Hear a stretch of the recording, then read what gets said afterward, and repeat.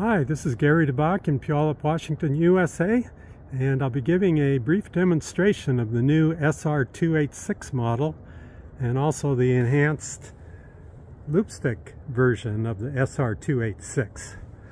You may have heard of this model. It's already caused quite a sensation in the Ultralight group because of its superb sensitivity on both the AM and FM bands.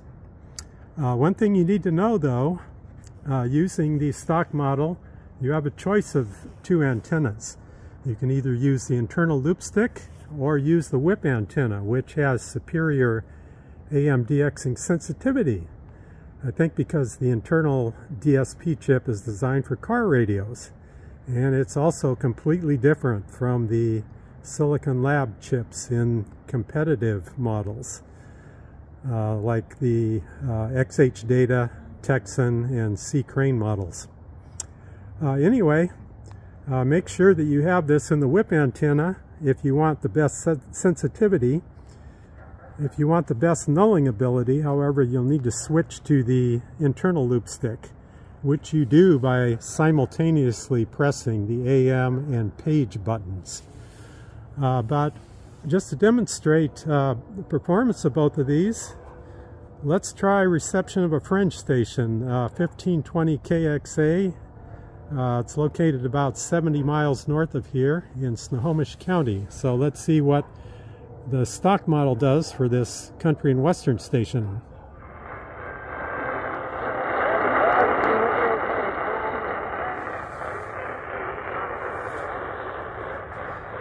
Okay, this is on the whip antenna, the most sensitive version of the stock model.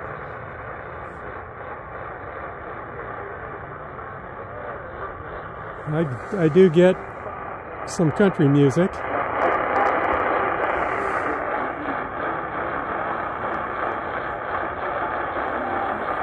Signal's a little bit shaky though. Let's hear the enhanced model.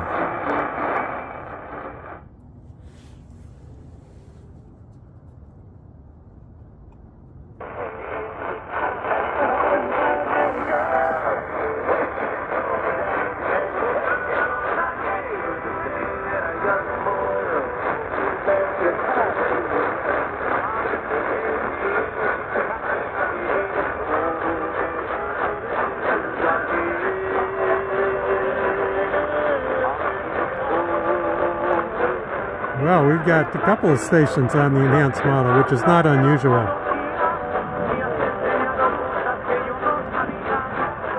We've got a Spanish Go channel along with KXA.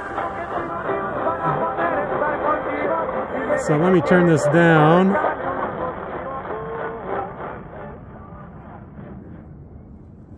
And try once again on the stock model.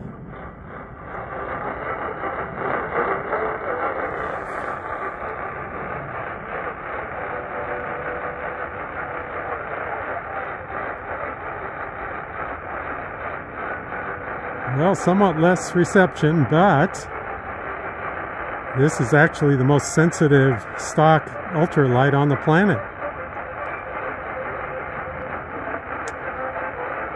So I hope you can hear the difference of these two models. Let me turn the stock one off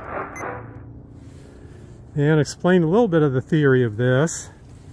This model has a transplanted 19 centimeter 7.5 inch Loopstick, which is a little bit technically tricky. It has a tickler coil, which you also need to run a separate lead in to attach it to the circuit board, but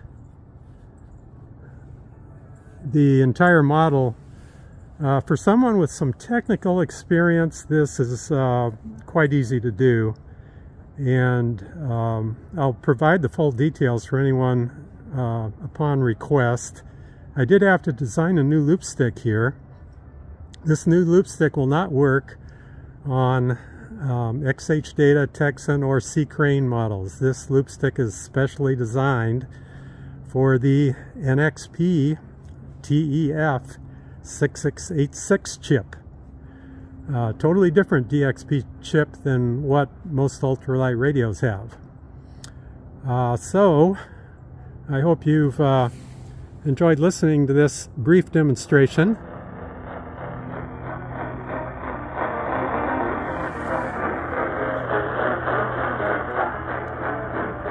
The radio itself is sensitive to begin with, but when you put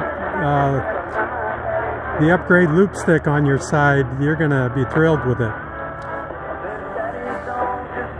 Thank you very much for watching. Have a great day.